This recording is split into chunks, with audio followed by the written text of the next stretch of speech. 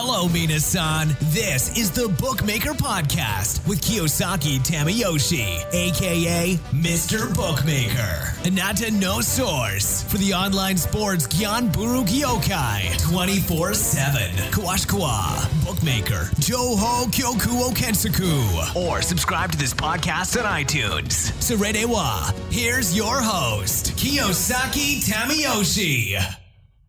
皆さん、こんにちは。The Bookmaker Podcast with 清崎民義をいつもお聞きいただきありがとうございます。ナビゲーターを務めます、ブックメーカースポーツライターの清崎民義です。このポッドキャストでは、海外のブックメーカーに関する情報や最新オッズ、スポーツニュースなどを交えながら、ブックメーカーの面白さ、魅力を私清崎の視点からお伝えしているものです。まだまだ日本では、ブックメーカーについてほとんど知られていませんので、このポッドキャスト並びにインターネットサイトであるブックメーカー情報局から様々な情報を配信しております。どうぞ今回もよろしくお願いいたします。ということで、第93話となりますブックメーカーポッドキャストですが、今回もこうやってスタートしましたが、今月20日土曜日に行われましたボクシングフェス2017のメインイベントでロンドン五輪で金メダルを獲得した村田諒太がですね、WBA 世界ミドル級王座決定戦に挑みました。見ていた方も結構いらっしゃるんじゃないかなと思うんですけども、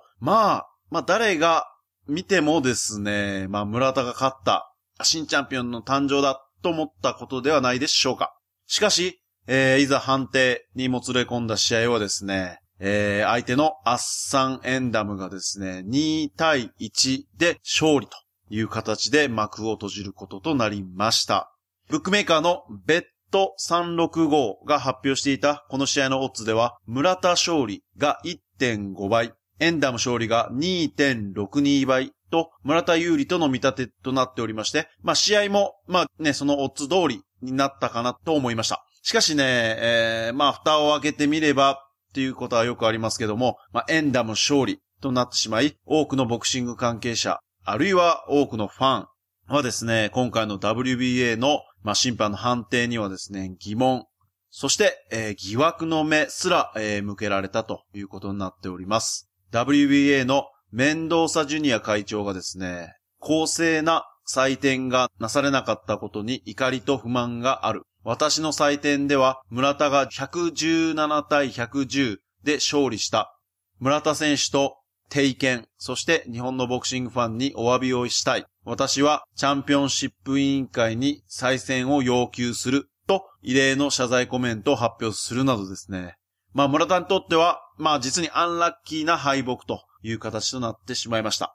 村田はですね、現役続行の意思を表明しており、すでにですね、WBC や WBO からですね、世界戦のオファーが届いているというような情報も伝わってきております。もう一度エンダムとのリベンジマッチも期待したいところですが、WBA のですね、今回の判定を見る限りですね、村田にとっては WBC や WBO で日本人として悲願のミドル級のベルトを巻いてほしいなと思うのは私だけでしょうか。ボクシングの多くの世界戦はですね、ブックメーカーのオッズの対象となっておりますので、ぜひね、ブックメーカーとともにですね、村田の世界戦、あるいはね、あなたの好きなボクサーの試合なんかをですね、見守っていったら、より一層ね、ボクシングが楽しくなるのではないかなというふうに思っております。そして、このボクシングの翌日ですね、21日、日曜日になるわけですが、サッカーのアンダー20ワールドカップのグループリーグ初戦がですね、韓国で行われまして、5大会ぶりに出場している日本代表は、南アフリカと対戦いたしました。ブックメーカーのウィリアムヒルが発表していたオッズではですね、日本勝利が 2.15 倍、南アフリカ勝利が 3.2 倍と、日本優勢との見立てでした。そして試合はですね、南アフリカからですね、ディフェンスの裏を執拗に攻め立てられ、前半7分に先制点を許してしまい、日本としては苦しい展開となりました。しかし後半早々に日本のエース小川がですね、同点弾を放つと、注目の15歳、久保建英がですね、後半14分からですね、途中出場を果たし、そして後半27分、今大会注目の堂安律がですね、久保とのワンツーから、鮮やかな逆転ゴールを決めて、2対1で日本が初戦を白星を飾りました。で、今回の U20、ワールドカップはですね、日程的にもですね、結構、過酷なことでも、知られておりまして、日本はですね、中2日でグループリーグの第2戦を迎えることとなります。そして優勝候補の一角に上がっているウルグアイと24日午後8時からですね、戦うことになります。ブックメーカーのピナクルが発表したオッズによるとですね、日本勝利が 3.78 倍に対してウルグアイ勝利が 2.1 倍と、日本は劣勢に立っているというようなこととなっております。実はですね、ブックメーカー情報局のスポーツ記事、FIFA U20 ワールドカップ2017、5大会ぶり出場の日本は南ア、ウルグアイ、イタリアと対戦。ブックメーカーの優勝予想と、オッズはという記事を配信しているわけですが、本大会の優勝予想アンケートをですね、この記事の中でですね、現在実施しておりまして、23日午前8時現在ではですね、426票が、投じられ、最も票を集めたのはドイツで、37%、そして2番手に日本で 36% と、なっており、今度ね、第2戦で戦うウルグアイはですね、2% と、日本への期待を込めて投票したという方が結構多かったのかなと思いますが、今回の日本代表への期待は非常に高いということが、このね、アンケートからも伺えます。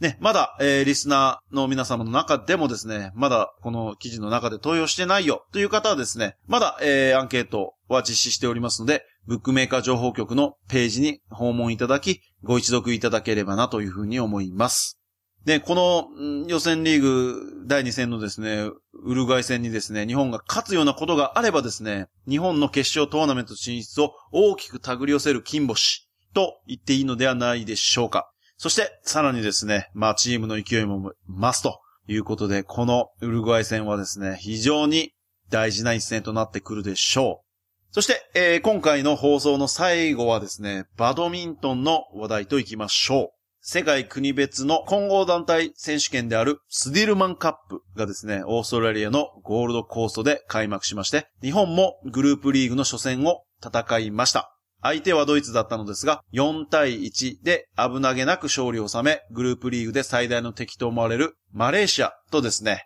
24日に戦うことになります。スディルマンカップについてですね、あまり詳しくない方もですね、結構いらっしゃるのかなと思いますので、簡単ですが、ここでね、ちょっと説明したいなと思います。この大会はですね、2年に一度開催されるバドミントンの男女混合の国別対抗戦となります。1989年からインドネシアの名選手であったディック・スディルマンの功績を称えて大会名となりまして、第1回大会は、そのディック・スディルマンの母国であるインドネシアで開催され、その年はインドネシアが見事に優勝を果たしました。そしてこのスディルマンカップのですね、試合のフォーマットなんですけども、男子シングルス、女子シングルス、男子ダブルス、女子ダブルス、そして混合ダブルス、計5試合を、それぞれ1試合ずつ行いまして、そのうち3勝したチームが勝ちとなります。男子の国別対抗世界一決定戦であるトマス杯、同じく女子のユーバー杯と、結構ね、これは有名なんですけども、このスディルマンカップはですね、この2つの大会をミックスした、まさしくその世界一のバドミントン国を決定する大会と言ってもいいのではないでしょうか。このスディルマンカップはですね、これまで14回行われましたが、インドネシアが1回、韓国が3回優勝しておりまして、それ以外の10回はすべて中国が勝っております。中国は今大会で7連覇を狙うということになります。日本はですね、前大会、2015年大会にですね、初めて準優勝に輝いており、今回の大会ではですね、悲願の初優勝を虎視眈々と狙うという位置にいるのではないでしょうか。今回のですね、日本代表の顔ぶれをですね、予選リーグのドイツ戦の結果を見ながらですね、ちょっと紹介していきたいなと思いますが、まず1番手に登場したのが男子ダブルスで世界ランク3位の園田圭吾、嘉村武史、戸波運輸の、コンビなんですがですね、2対0で勝利すると、続く女子シングルスでは、リオ五輪で銅メダルを獲得した世界ランク現在11位の奥原希望がですね、ストレート勝ちを収めまして、続く男子シングルスの、西本健太、トナミウニですね、は、惜しくも敗れてしまいましたが、その後の女子ダブルスでは、リオ五輪金メダリストで世界ランク1位に君臨する高橋玲香、松友美佐紀、そして混合ダブルスでは世界ランク11位の数野健太、栗原彩音、これは日本ユニティスのコンビなんですけども、と、この2つがですね、連勝して日本が、4対1でドイツを下すということとなりました。主な日本代表の顔ぶれはですね、今喋ったような感じの選手たちになるんですけども、実はその女子シングルスにはですね、奥原よりも世界ランクが上位となる6位にいる山口茜なんかもですね、まだ控えておりますので、日本代表の層の厚さというのはですね、十分上位、あるいは優勝を狙える陣容と言っていいのではないでしょうか。この注目のスディルマンカップですが、ブックメーカーはオッズを発表しているのというですね、声もですね、あちこちと聞こえてきそうなんですけども、その答えはですね、Yes と言えるでしょう。バドミントンもブックメーカーのオッズの対象となっております。ただ、この大会の優勝オッズについてはですね、どのブックメーカーからも発表されていないのがちょっと残念なんですけども、各試合のオッズ、いわゆるマッチオッズはですね、すべて発表されております。ブックメーカーのベット365はですね、その日に行われる試合の男女シングルス、ダブルス、ミックスダブルスの全5試合の対戦オッズをそれぞれ発表しております。これは今、予選リーグということなので、プレリミナリーズっていうような、英語で言うんですけども、予選とかいう、意味合いなんですけども、それで全部5試合の、オッズがですね、ずらっと並んでおりますので、ぜひね、ベッド365の、ホームページですね、モアスポーツという左側の欄がありますので、そこをクリックするとバドミントンも出てきますので、そこからですね、チェックいただければと思います。バドミントンとか、あとは卓球もそうなんですけど、実は、試合当日にならないと対戦相手や、戦う順番も含めて決まらないという部分がありますので、ブックメーカーのオッズにおいてもですね、例えばサッカーとか野球とか、あるいはテニスなんかもそうなんですけども、数日前からですね、オッズが発表されているということはよく見ると思いますが、バドミントンとか卓球に関しては、ちょっとそれは、ほとんどありません。実は明日24日に行われる日本対マレーシアのオッズについてもですね、まだブックメーカーでは発表されておりません。先ほど言ったように、まだその対戦の相手なんかも決まってないということがその理由に言えます。しかし、24日の試合当日にはですね、日本対マレーシアの、それぞれ5試合行われますが、のオッズを発表されますので、ぜひね、このオッズをチェックしながらですね、勝敗予想を楽しんでみてはいかがでしょうか。日本にとって予選リーグ最大の山となるマレーシア戦はですね、日本時間の24日午後5時から、行われます。ということで、今回の第93話いかがでしたでしょうか。ブックメーカーについてもっと詳しく知りたい方は、ぜひブックメーカー情報局を検索いただき、サイトをチェックいただければと思います。そして何かお気づきの点や、わからないことが少しでもあれば、トップページの右上にあるメールボタンが問い合わせとなっておりますので、どうか気軽にご質問いただければと思います。またここでは、このポッドキャストで取り上げてほしいことや、この清崎がお送りしているポッドキャストの感想なんかもですね、随時募集していますので、ぜひね、どしどしとメッセージいただけたらと思います。ブックメーカー情報局が配信する The Bookmaker Podcast with 清崎民義をお聞きいただきありがとうございました。ぜひポッドキャストを購読、そしてレビューを書いていただけると嬉しい限りです。購読のボタンを押すだけで完了します。もちろん無料です。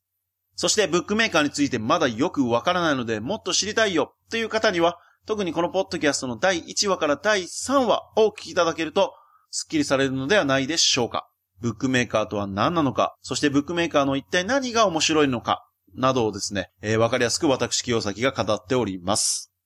最後にブックメーカー情報局からのお知らせですが、前回の放送でもお話ししましたが、ブックメーカーで遊ぶために必要な決済サービスの一つであるネッテラーが日本国内でのサービスを、昨年9月15日で一旦終了しました。同様にスクリルも9月30日をもって日本市場から撤退ということとなりました。しかし、心配には及びません。ブックメーカー情報局ではトップページ右上にネッテラーに代わる決済サービス一覧というページを作成し、ブックメーカー各社の対応する決済サービス情報をまとめておりますので、ぜひご参考にされてはいかがでしょうか。一度登録さえしてしまえば、あとはネッテラーやスクリルと変わりません。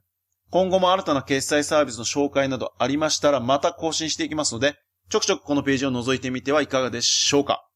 次回もブックメーカー情報局提供のブックメーカーポッドキャスト by 清崎民義をお楽しみにしていてください。それでは、また。This has been the Bookmaker Podcast with Kiyosaki Tamayoshi, aka Mr. Bookmaker. Kono content o Neteller. Zehi Bookmaker, Joho Kyoku o Kensaku. Or subscribe to this podcast on iTunes. Dewa Mini-san. See you next time.